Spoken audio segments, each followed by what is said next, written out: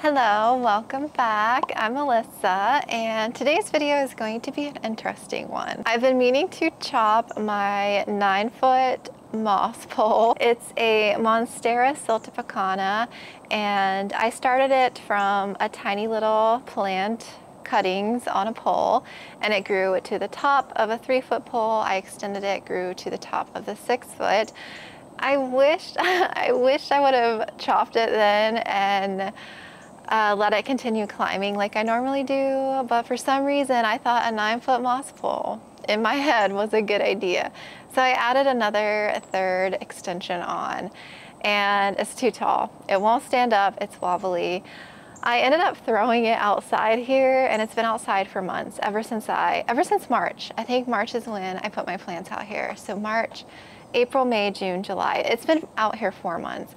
Has it grown a whole lot? Not really. It's been severely neglected. It's very hot right now. We were at the end of July, and I'm going to show you what it looks like and where I have it, but we are going to completely take it apart and start over basically. I don't know how this is gonna go because since it's been outside, I don't really want to bring it inside and do it, and I don't want to make a mess inside. But the thing is, it's so hot that my camera hates being outside. But what I was thinking is actually sitting my camera inside right there so that it's in the air conditioning, and I'll work like in this little area. I did the same thing with my philodendron Micans moss pole. I took it apart, added vines in, and I went into a lot more detail with that one, and I did that one in my plant room. So I will link that up here if you haven't seen it. It's kind of going to be a similar process. I do want to take my hose and completely soak it first and drench it so that the moss is hydrated, because dry moss is not easy to work with. I'll spray the leaves off and everything, so we'll get as many critters off as we can. And lizards have been running up and down the pole. It's so funny. There's been like family of lizards that just use the pole as like a means to get from the ground to the top of the house. It's so funny. The cats love watching them. Oh, and my Monstera Siltepecana is a regular form. It's what I know it as. It's already fenestrated, so I have lots of leaves that have the holes in them.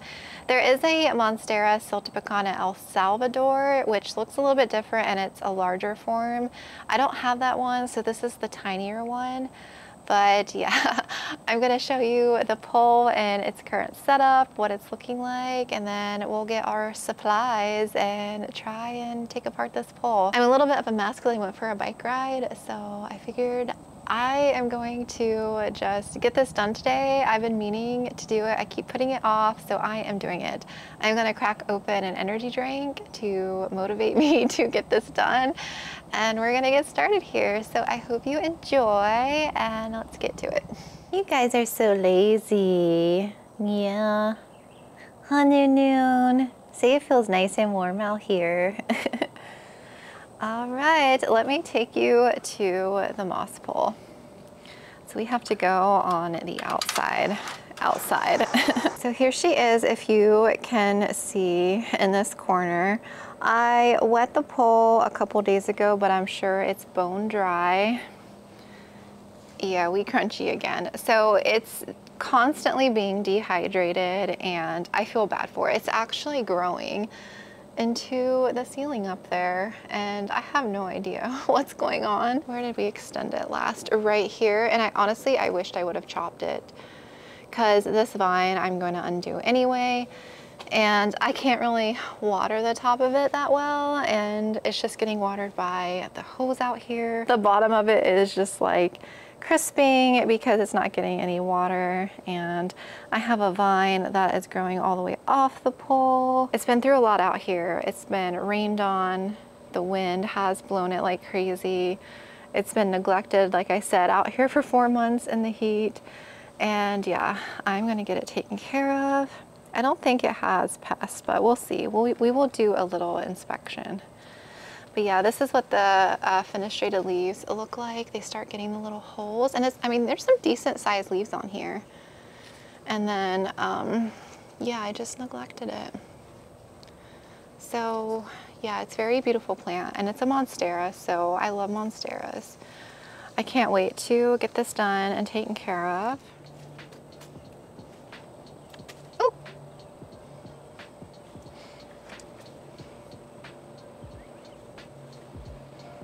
All right, first things first, I have 2 shears. I'm going to cut the wire with, or the zip ties with this one. I'm going to cut the vine with this one because I'm going to go ahead and cut it into 3 sections before I spray it. So where I have the pole connected, I'm going to basically cut the vine where it's connected.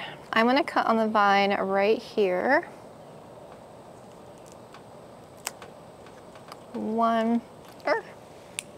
I have another vine over here I'm going to cut.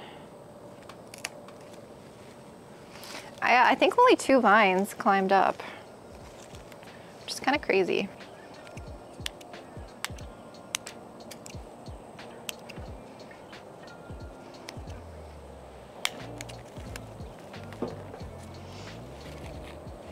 I was worried that some of the aerial roots have grown down into this middle section.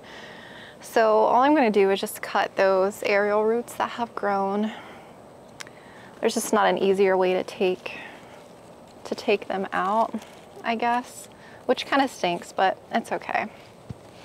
So I have an aerial root here I'm going to cut, and an aerial root here I'm going to cut. They'll grow new aerial roots. Oh, I got one more zip tie still attached. Okay, and it should lift right off. Ta-da!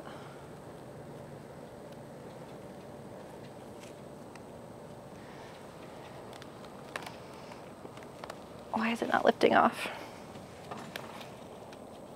Oh, I have another vine over here. Trying to be careful because there's a bunch of geese poo in the yard because they went crazy yesterday with the bird feeder. I had literally just got a bird feeder a few days ago and I put it out and then a horde of geese just swarmed it. Okay. So this is our top section. Yeah. So that is one. We're just going to lay this down in the grass so that we can soak it. Okay, this section here, same thing. I want to get rid of this bottom layer. So we are connected all the way down here. You can barely see right here. This long one that has grown off, I'm going to go ahead and cut that. We're going to cut it here. It's got one long vine. All right, I'm going to cut on the vine right here. Let's cut. I'm just cutting away, or cutting the vines in half.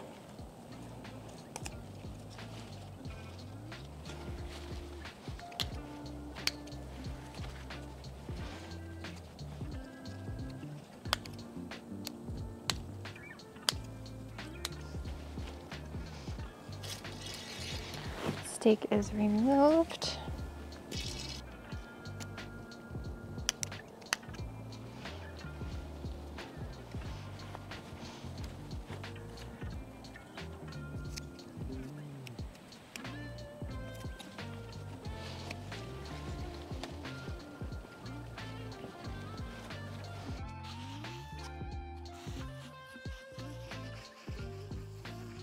See, it doesn't look so bad when it's it's not 9 feet tall.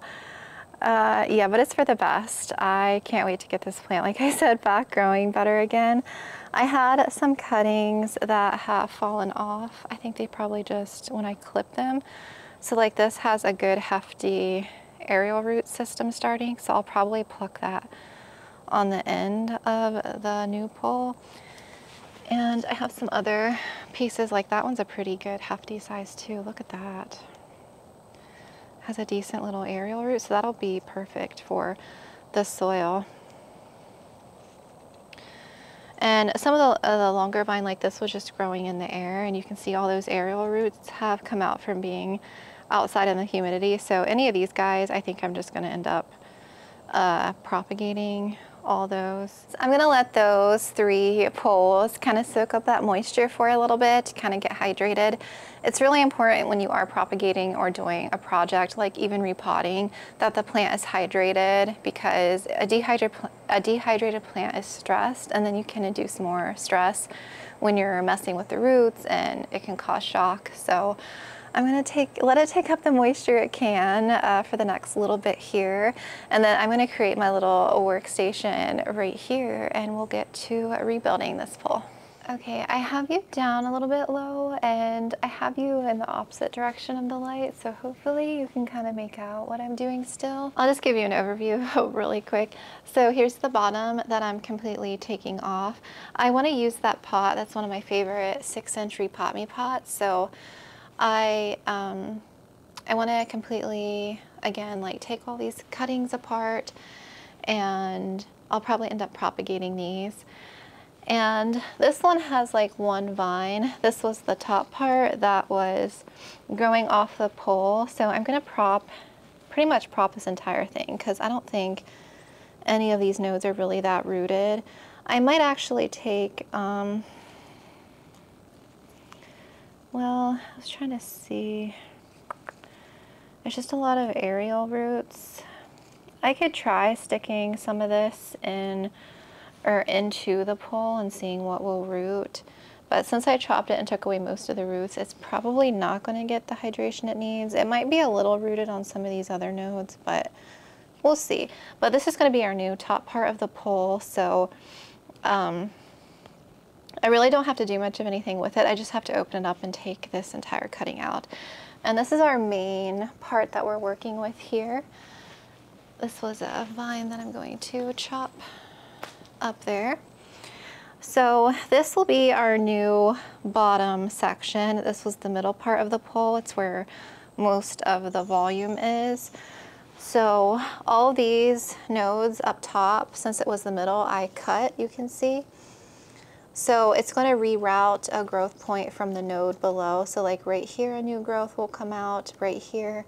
It might be a little bit smaller at first, but it shouldn't take too long to size up again and start fenestrating. And then I'm going to add this extension onto here. It's just going to be like an empty pole. So this here, since this was the middle section, I had that section over top sliding down over here. So it's pretty empty already. So I'm going to fill this section with soil, and this will be planted as the new base, which is going to go in there. And again, like I said, I'm completely taking this whole thing apart, that section. And I have some other cuts here that came off. These ones here that I'm going to include. Probably, since that's at the bottom, I might include, I don't know where I want to include these. I'm going to slide these through the front here and put them somewhere to fill the pole out more. But in order to add the pieces in, what I have to do is open this up from the back like I did with my micans. I just have to very gently open this up, and it's going to be difficult because you see all of those aerial roots there that have kind of encapsulated the pole, but I'm going to do my best. I don't have to take all of the moss out. I just have to kind of push some of it away in order to fit some of the vines in here, but we'll see. I won't really know until I get to messing with it and seeing what happens. I'm kind of like troubleshooting this as I go. I'm just not sure what I want to tackle first. I think the easiest thing might be to take this vine out of here. But yeah, I have a feeling it's not going to be that rooted. It's rooted a little bit, but it's not going to, I don't know if it's really going to support being on a new pole, but we'll see. Okay, I was actually able to take this longer vine. This was the top growth. It had some roots in the moss. I was very gentle and just started sliding it out of here. So now I have like an empty pole. This is going to be the top extension.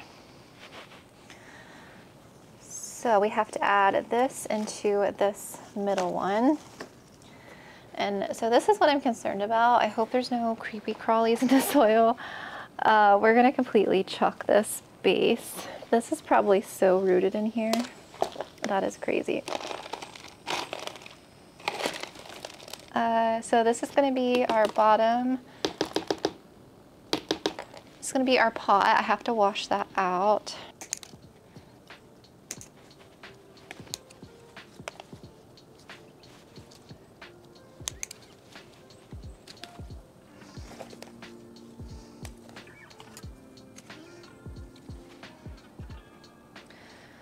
I'll probably end up propagating a lot of these and doing some, and just like rerouting them in water or something.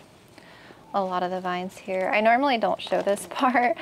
It kind of takes me a while. I was trying to see if I could, if I want to salvage any of these to add onto the new pole, but I don't know if I want to keep. There was one growth here that this vine hasn't been chopped, that's growing kind of nice. So I might include part of this vine.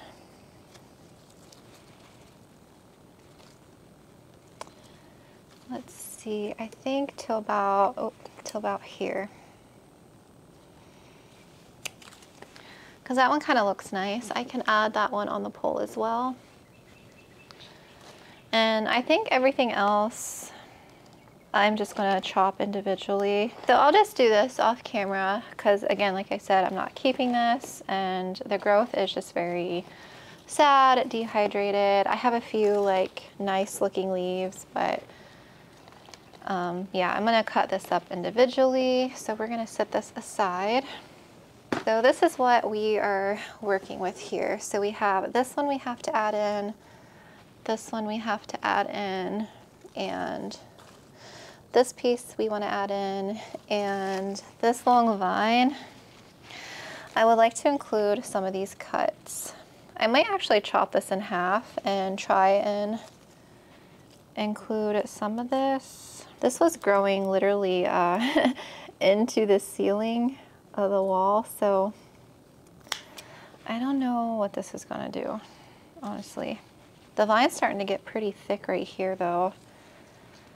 It's just not that rooted is the only thing. I might cut this right here.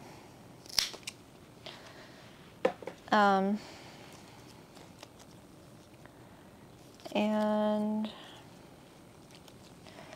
I'm gonna cut this under here like that.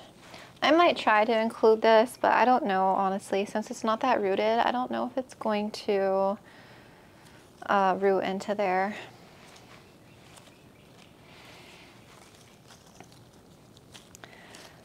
Okay, 1, 2, 3, 4. 4 cuttings we're going to add into here, and then this was the bottom part. I think I don't like that leaf. We're going to prop that one.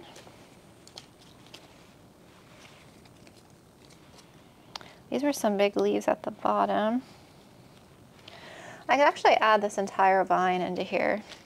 Okay, so that's what I'm going to do. So I'll probably add like maybe 2 or 3 on this side, and then the other one I might add like 1 on this side and then 1 right here, and we'll have a very full pole climbing up. All 3 vines I had to chop because I had to chop them in order to take the top extension off, so these will take a while to start growing anyway, so it'll be like a pole like this for a while. I was hoping, since I don't have a lot of roots to add in here, I was hoping I could actually just squeeze these nodes down in here. Do you know what I mean? Without having to open this all the way up. That would be ideal. I might actually try and not open this up. Let me see what I can do. I'm gonna play around with this. So basically all of these roots I'm going to be sticking in here, adding the roots to the front and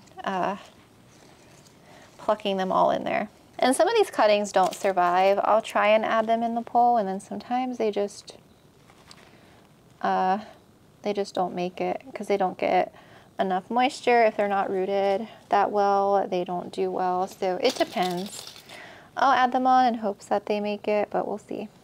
We'll kind of see what happens. So that one's added on.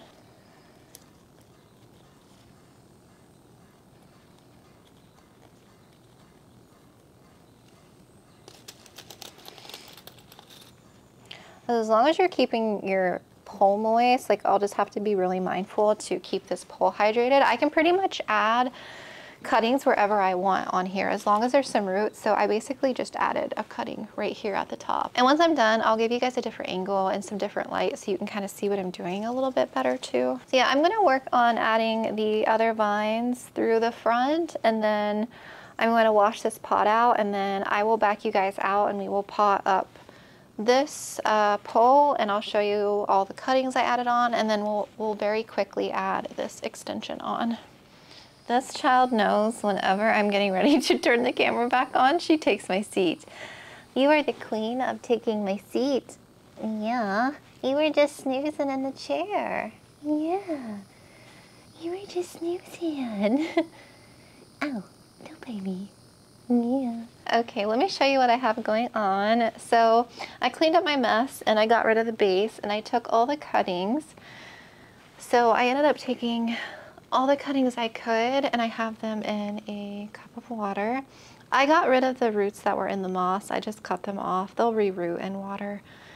And I'll just make a new trailing basket or just get rid of these. They're mostly the, you know, the bottom cuts anyway. So that is that. We have our empty pot, and I have all of my supplies here.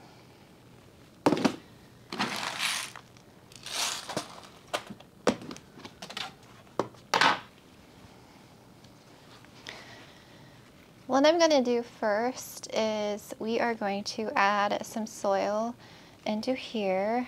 I actually need to close this up. Oh, here on the bottom. I keep forgetting this was the middle compartment on the other pole, so it was already open here a little bit.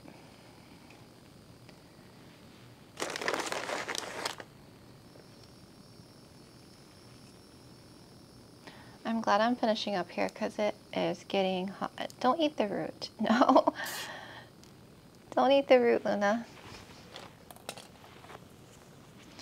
You don't want to eat that, trust me. Goofy girl. I was running low on my moss pole mix, so what I ended up doing was just throwing a bunch of ingredients in here just to like, watch out, girlfriend, I don't want you to get soil. Go on. Just to aerate it some, but it's a lot of perlite and bark.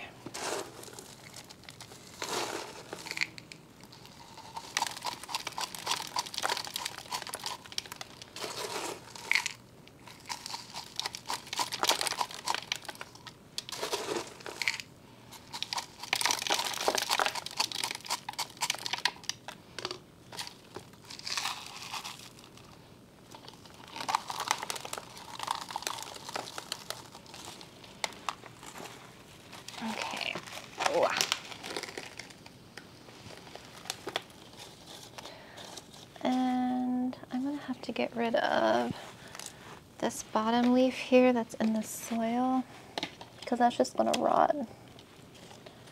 And I'm gonna have to get rid of that one too. Okay. Oh, I have a few more down here. To get rid of that one and that one. All right, there should be okay.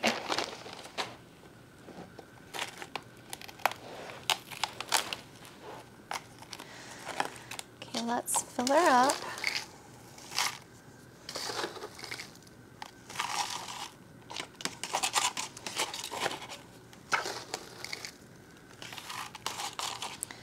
Before I fill up all the way, I'm gonna add my fertilizer.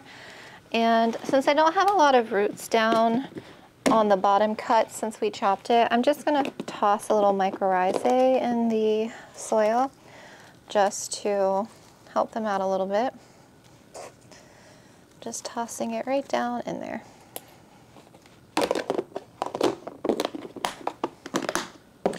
You don't have to sprinkle them on the roots. You can just mix it into the soil.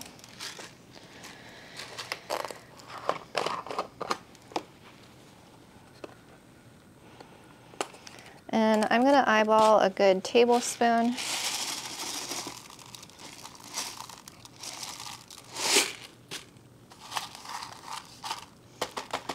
Not quite a tablespoon. And then we're gonna fill up.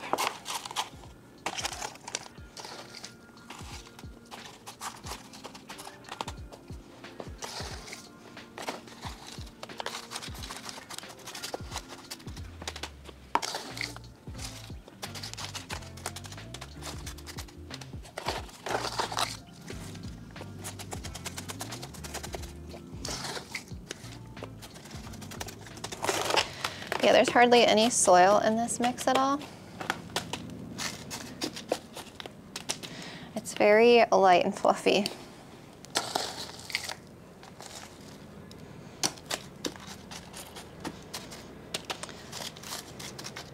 Once I water this and once these actually root in the soil, it's going to help stabilize it a little bit better.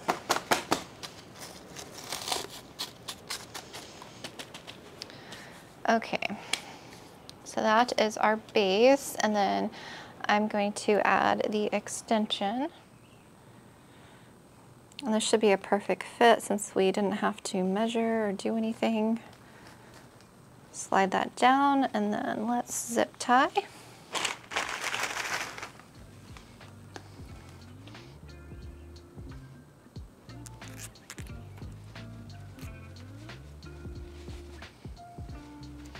Hi, Noon.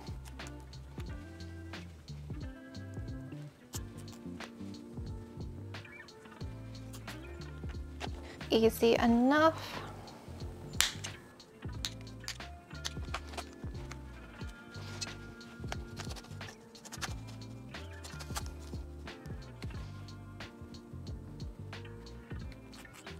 I am considering adding like a 1 foot extension onto my Cebu Blue, and I don't know, because some of them are like 5.5 feet, because once you actually slide the extension over, you lose about 5 inches. And I have so many that need chopped coming up, and I'm like, if I can get just like a couple more months without having to chop so many at once. I'm definitely chopping my Marble Queen. That's my next pole chop. But yeah, any taller than 6 feet, it gets to be too unsteady, unmanageable.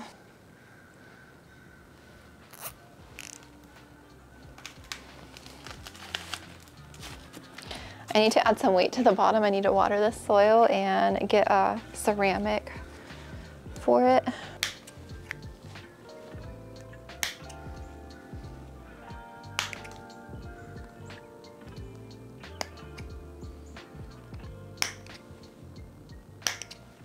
All right, time to show you the finished pole.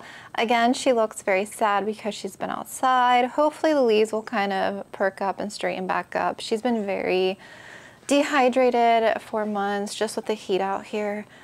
So hopefully in some time she'll look a little bit better.